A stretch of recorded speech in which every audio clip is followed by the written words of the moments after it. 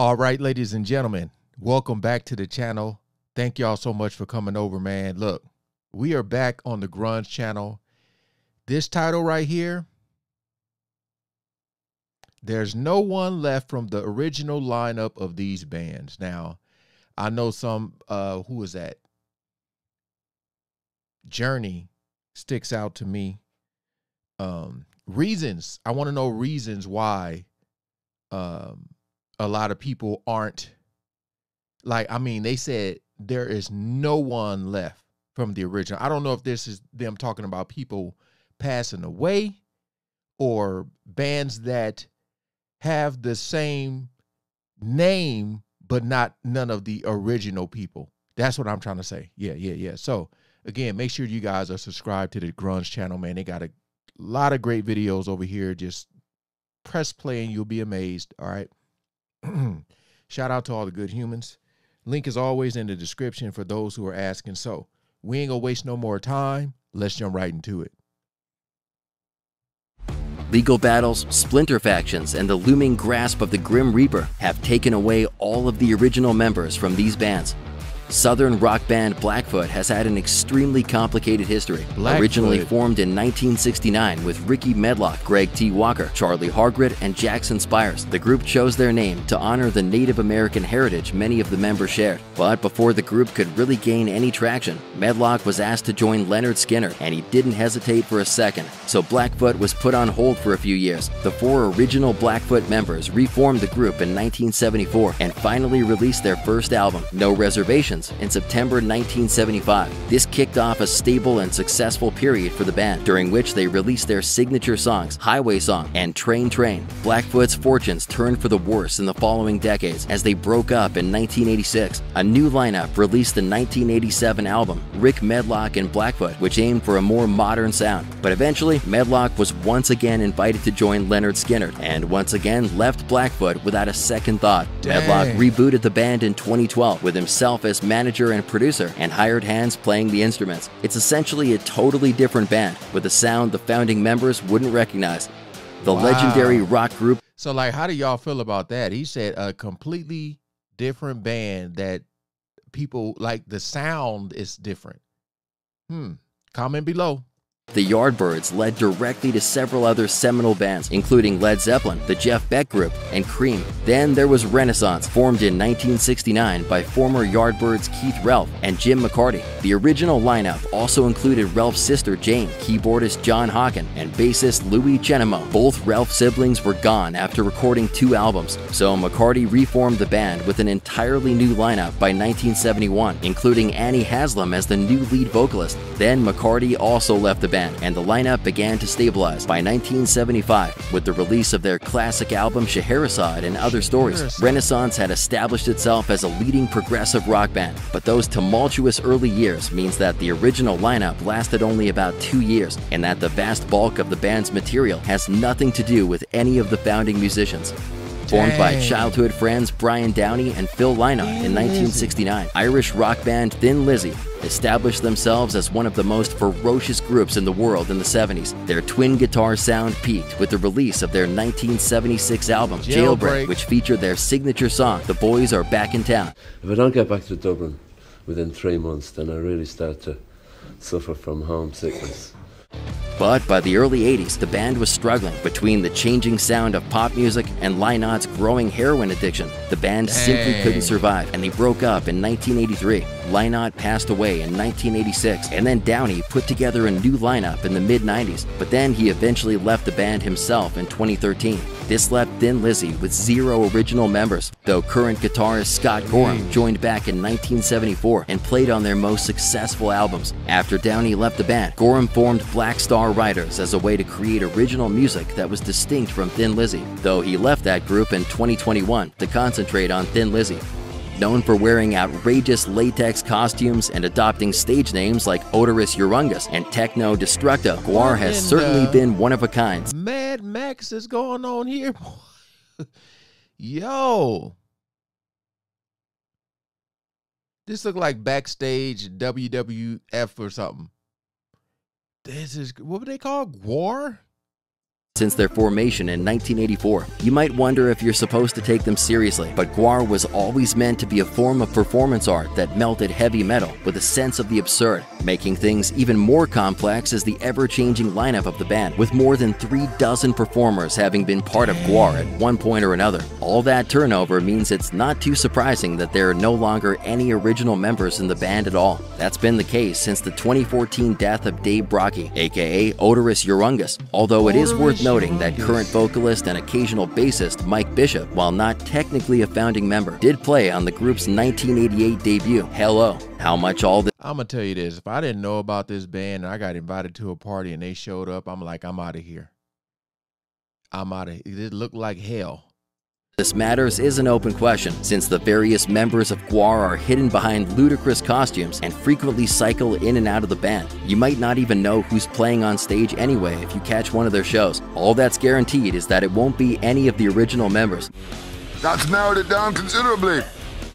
Molly Hatchet were never the biggest band in the world, but they were nevertheless very influential in the southern rock genre. They were pretty successful at the height of their fame, releasing multiple platinum albums, including 1979's Flirtin' with Disaster, which hit number 19 on the Billboard charts and has sold more than 2 million copies. If all that makes you excited to see Molly Hatchet in concert, you're in luck, as the band is still on the road regularly. But you should know that you won't be seeing a single original member on the stage, as the last living one of them, guitarist Steve Holland, passed away in 2020, but Holland had already left the band decades earlier in 1984. So it was actually in 2017, when founding guitarist Dave Lubeck passed away, that Molly Hatchet entered its era of 0 original members. In the early days of the band, Holland and Lubeck were soon joined by vocalist Danny Joe Brown, guitarist Dwayne Roland, bassist Banner Thomas, and drummer Bruce Crump, who have also since passed away. That means there's no possibility of ever seeing Molly Hatchet in its true form ever again. The longest serving member in the current lineup is guitarist Bobby Ingram, who joined the band in 1987. Swedish band Opeth may not exactly be a household name, but they've had a significant impact on the genre of progressive metal. They have their origins in death metal, but they've evolved to include intricate arrangements and a surprisingly wide variety of instrumentation, and they've been fairly successful at it, with 4 albums landing in the top 40 on the Billboard 200 albums chart. Opeth have also embraced a wide variety of band members. In fact, they haven't had an original member since 1992, just 2 years after their founding. At the band's very beginning in 1990, lead singer David Isberg invited Michael Okerfeldt to be the new bassist. Without telling the current bassist or any of the other members, a fight broke out about it, and every other member left the group. Isberg and Okerfeldt forged ahead, but the next few years were also tumultuous. The band added and lost 6 different members until 1992, when Isberg himself left and Okerfeldt took over singing duties. Opeth eventually released their debut album Orchid in 1995, and they've been going strong ever since, with Okerfeldt as the only consistent member. Yeah, it's that guy. It's Michael from Opeth. If you were alive and rocking in the mid-80s, you probably remember the glam band Autograph and their one big hit song, Turn Up the Radio. And if you're still paying attention to them, you might have noticed they released a new album called Beyond in November of 2022. But if you catch the band on tour in support of that album, you won't get to see any of the original members. Unfortunately, founding bassist Randy Rand, who was the last original active member, passed away in April 2022. Autograph broke up in 1989 and then reformed in 2013 with original members Rand, Steve Lynch, and Kenny Richards, the latter of whom passed away in 2017. That incarnation... So, I mean, how... Well, I mean, of course you have to get the okay. But me personally, if I had the talents, the abilities, and all that stuff to do music, I wouldn't want to use someone else's name or their aura or their, you know what I mean? I would want to do something on my own, because the first thing people are going to say is they don't sound nothing, or, you know, I just don't understand why someone would want to take on that name. You know what I mean? And even why they would approve that. It's one thing if the family, you know, it's the kids that decided to do music. I don't know. I don't know. Comment below what y'all think about that. Like, I'm all for like people continuing on with the legacies and like if you got a band of 4 members, one person passed away, you're trying to replace or just have somebody fill it. That's totally different compared to a whole new group in a completely different sound with the same name. Released 2 new albums. Then Lynch left the band again in 2019. After Rand's death, the band kept going without any original members, and then a legal fight broke out between Lynch and the current lineup over ownership of the band's name and trademark. Lynch, And there it is. All I had to do was let the video play. Okay. So it wasn't approved. claims that the band is contractually obligated to have at least one original member to be able to use the name Autograph. Right. As far as he's concerned, the current iteration is now more of a tribute band than the real thing and is only in it for the money.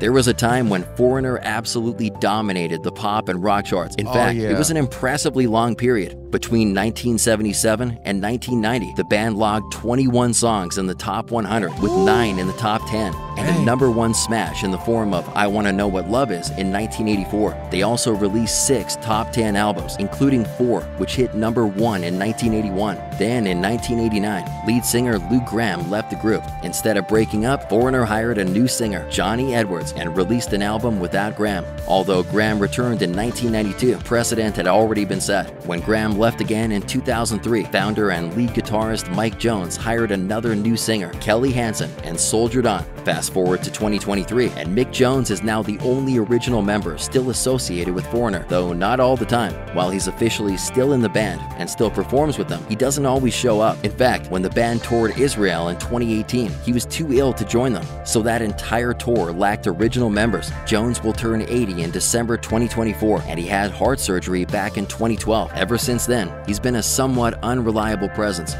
The Drifters were formed way back in 1953, and they remain one of the most famous bands of the era. Even if you're not a huge fan of doo-wop, you may very well know some of their iconic songs, like There Goes My Baby on Broadway or Under the Boardwalk, and you can still hear the Drifters perform those classics on stage, as long as you don't mind the fact that they haven't included any original members since 1955, or technically since 1953 if you're being picky. Clyde McPhatter formed the Drifters in 1953 at the urging of the legendary Ahmet Artigan, founder of Atlantic Records. By the time McPhatter left the following year, things got complicated as he sold his half of the group to his manager George Treadwell. Treadwell then recruited a band called the Five Crowns, led by Ben E. King, to become the New Drifters. More lineup changes ensued, with at least 20 different singers recording songs for the Drifters in their heyday. By the early 21st century, as many as a dozen groups were touring simultaneously under the name. Some included members from an official version of the band, but none with a truly original member. That would be impossible anyway, since the last remaining original, Bill Pinky, passed away in 2007. Considering that the history of the Oak Ridge Boys dates all the way back to 1943, it's not too surprising that no original members remain in the group. In that year, gospel music legend Wally Fowler founded a group called the Georgia Clodhoppers in Knoxville, Tennessee. The name was changed to the Oak Ridge Quartet a few years later, and then they disbanded in the early 50s. Fowler eventually sold the rights to the group in 1957. The band continued to perform, sometimes calling themselves the Oak Ridge Boys, and the name change became permanent in 1966. Throughout the 1960s, the band concentrated on Southern gospel music, but by the 70s, brother looking like my brother from Hall & Oates, brother John Oates back there with that stash. Ooh. He looked like Al from Home Improvement. Man. they crossed over into the mainstream country scene. They scored their biggest hit in 1981 with a cover of Elvira, which was originally recorded by Dallas Frazier in 1966. While the Oak Ridge Boys continued to record albums and tour, the longest-serving member of the band, William Lee Golden, only joined the group in 1965. By that point, the group's history already stretched back more than 20 years. Dwayne Allen joined the next year, while Richard Sturban joined in 1972, and then Joe Bonsall arrived in 1973. While these 4 musicians make up what most people would think of as the iconic Oak Ridge Boys lineup and have been together for decades, none of them were technically there in the beginning. Again, man, I'm all for someone filling in. You will never be able to replace a original artist, you know, because a lot of times it's the charisma, the character, all that stuff. But when you go and just bring in, like, there's 5 members, and let's say they leave, they pass, whatever the case may be, you bring in a whole nother 5 and keep the name, that's actually crazy to me. That is actually crazy that someone would think that that is okay to. I would not want to carry that, you know, because even if you sound better than them, they ain't nobody gonna tell you that. But all right, man, I can't wait to see the comments on this video. You guys, please tell me your thoughts. Again, shout out to the Grunge channel. Thank you guys for coming over and watching, and I hope y'all enjoyed. Peace out.